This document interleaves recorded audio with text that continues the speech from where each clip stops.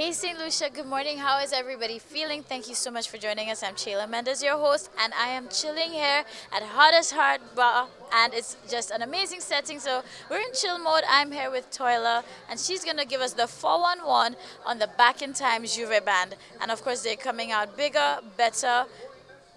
Forgive me because I really thought this was their first year, but I'm so happy I came to chill with you guys today because apparently you guys have been around for quite some time. For quite some time. We've actually been around more than 6 years. I can't say for sure. The reason I distinctly remember the number six is that we have won actually Juve Band of the Year for 6 consecutive years because we were actually very much adamant about sticking to a theme and portraying a theme. The name of the Juve Band is Back in Time Juve Band. So every year we choose a theme that is based on the old school, on the older age, because we tend to cater to clientele between the ages of 30 to 60, going on 70. It doesn't really matter. Once persons are here to have fun and they're not necessarily keen on the carnival experience, we still give them a bit of it by enjoying the road first thing in the morning. Now, you know what I like about that too, because it's still not even limited to that demographic, because you will find younger persons looking for that kind of difference as well, still, for Juve, because so many people already ask for back in time parties, and when you think of Juve back then too, it was just pure joy, chipping down the road and just togetherness. So Exactly, yes.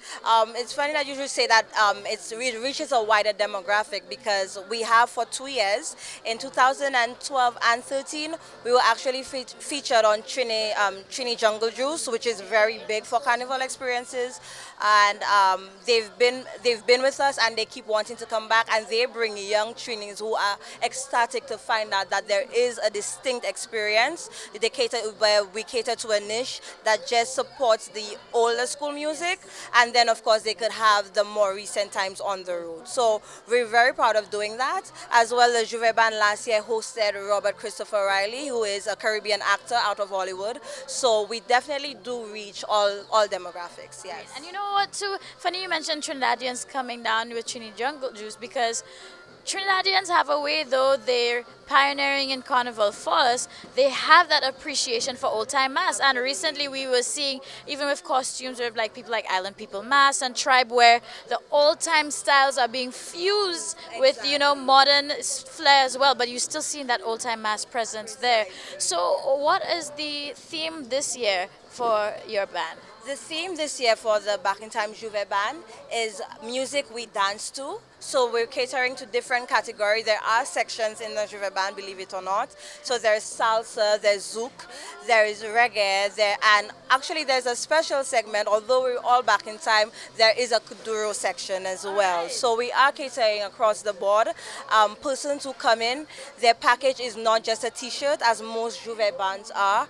You do get complimentary eats, you get complimentary drinks, there are drink sheets, etc., and memorabilia, as well as small souvenirs from sponsors. Great. Now that sounds really good. What are the prices like? And of course, if people want to be part of this, want this kind of experience for Juve on the road, how do they get in contact? Well, they get in contact by signing up or coming right here to Hottest Heart Restaurant, or you call the telephone number 452-4047.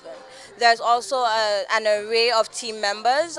Most persons would know that they're affiliated with the Juve Band, which is Julian Lagor, Evelyn Lagor. There's also Chris. There is Rob. So there are full ensemble of representatives that are ready to serve. It's 140 a package, but with the package you get different items that help carry the theme. So persons receive old-time records to carry on the road. There are record players that persons get, and we also do help with persons who decide to make their own costume to jump in the band. So if you want to emulate a famous reggae singer or a famous soca singer, that is also welcome, and there's help with creating your costume. So it's a band with a twist. There is a theme. You do get, if you just want to stick to your t-shirt and different applications, I should call it, like the record player, etc. You get that in your package. And if you want to build your costume, there's also a team that helps build different designs. And still at the same price? Still at the same price. It's very much it's a family. It's a family setting. It's a relaxed setting. So persons just come through from Saturday to Sunday before Carnival, and there is literally a mass camp going on where persons are building their costume. Persons are making braided locks to suit their reggae theme. Persons are making salsa skirts, etc. So it is definitely a party experience. Okay, well, now I'm super intrigued now in St. Lucia. If you're not going to jump, make sure you look out for them for J'ouvert, because this sounds like it's definitely going to be a treat. And you know, I've always missed the presence for me growing up and seeing Carnival when I couldn't jump back then, you know, with people having the standards and there was so much presentation. A section comes on and everybody's doing the same dance. Like, this attracted me to Carnival, and it's actually something I miss. So seeing that against just being kept alive, because J'ouvert is a big part of Carnival. So anybody who doesn't know, I mean, J'ouvert, this is how you started it. You have to go till daybreak. It's tradition. So it's nice to see that still here, and I love that people can actually build. That's what Carnival is for me as well. Just becoming a character, somebody, you know, it's like playing dress up. So guys, you know where to come. Shout out to all our friends at Hard as Hard. Come and sign up if you want to be part of the Back in Time J'ouvert band. Be part of something different and special for J'ouvert. You know where to go. Come look for Toiler. Come look for the crew.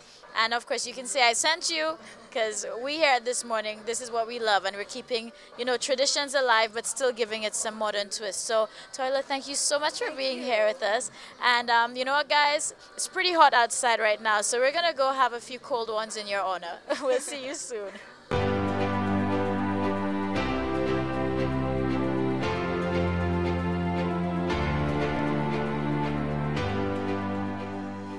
St. Lucia, guess what? So it is here, it's happening. It's been 4 days already in a row. So right now, Fine 52,000, and we have some of the, you know, key figures as well as people participating here. Of course, we know Richard, a family here with us, and Sonia. Welcome back. How are you guys doing, and how do you feel about it unfolding? I think it's unfolding as it's supposed to, but the heat always surprises you, always.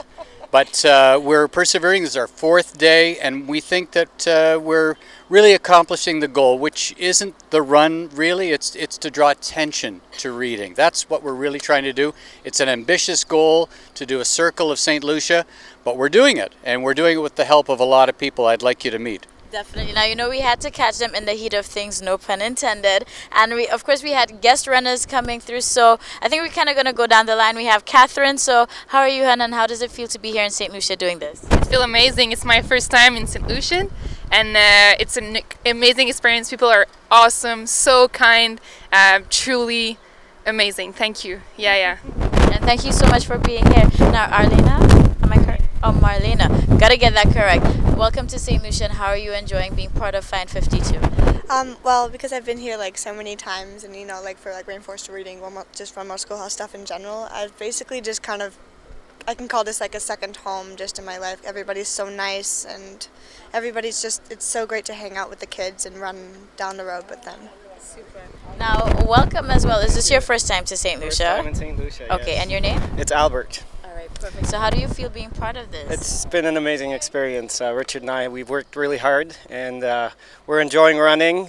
We enjoy the hills, going up and down. Different to what you used to. Different than what we're used to. We look forward to the snow that's in the forecast, I hear, which will help cool things down a little bit. Closer to the pitons. Yeah, closer to the pitons. So, but it's been amazing. Seeing the kids, just that the transitions has been so uplifting, and that's why we're here. So it's fantastic. Great. Now, of course, besides the other, you know, persons who flew in to be part of this, we have our homegrown runners. So we have Skelly. You might remember him from last year. Skelly, how are you doing, and how do you feel to be part of it again? Oh, I feel happy. I'm great, and I'll do it anytime again. Great. Yeah, I love it. Great. Now, how do you feel supporting the kids and helping to promote reading? Oh, well. You have a son, right? Yeah, yeah, he loves to read. Great. So that's just another way a parent can support. So that shows you, St. Lucia, if you weren't here and you weren't part of this. And of course, we have another person hiding in the back, but representing for the 758. Just your name and how you doing today? Oh, name is Zephrinus Joseph. I'm pretty well.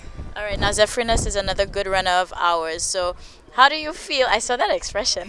How do you feel being part of this? Because this is definitely for a really great cause. I think first off, I'd just like to thank the Commissioner of Police and my ASP, Mr. Monley, for giving me the time to help represent, help our Mr. Clues. What I feel he's doing is a pretty good thing, getting kids to read. So I'm very much happy that he actually chose me as one of the runners to go around St. Lucia, which is my very first time.